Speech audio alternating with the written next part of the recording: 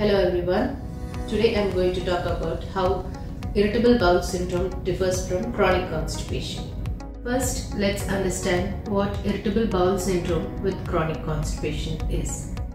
It is a common chronic gastrointestinal disorder caused by slow passage of food through the intestine, problems with bacteria, hormones or chemicals in the intestines, miscommunication between the brain and our bowel, or family history of irritable bowel syndrome with chronic constipation or other digestive disorders.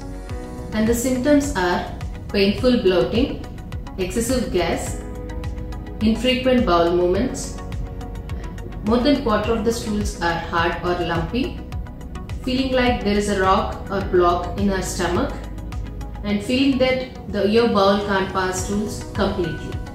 It's not life-threatening.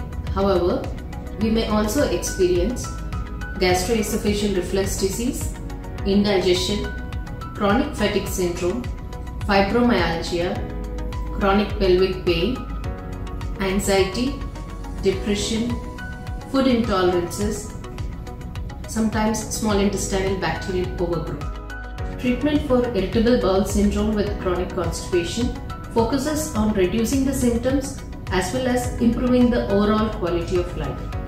Lifestyle remedies can go a long way supporting medical approaches for treatment of irritable bowel syndrome with constipation.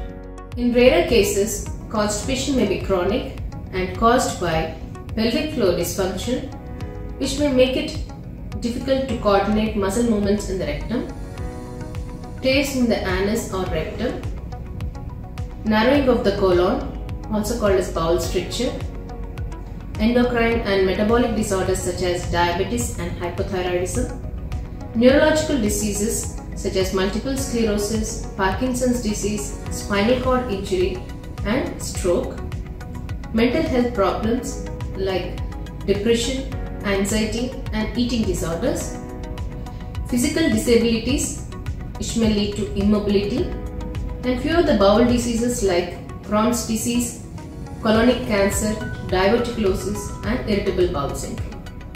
And the symptoms are, if it lasts 3 months or more, disrupts a person's life and daily functioning, and does not resolve with change in diet or exercise, only resolves with the prescription medications. The following people are at higher risk of experiencing chronic constipation: females, people over the age of 65, women who are pregnant, people who don't engage in physical activity or are confined to bed due to physical disability such as spinal cord injury. Treating chronic constipation relies heavily on the cause.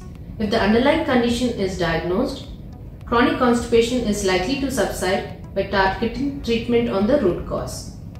Other treatment options include dietary changes, laxatives, pelvic floor exercises, and in rare cases surgery.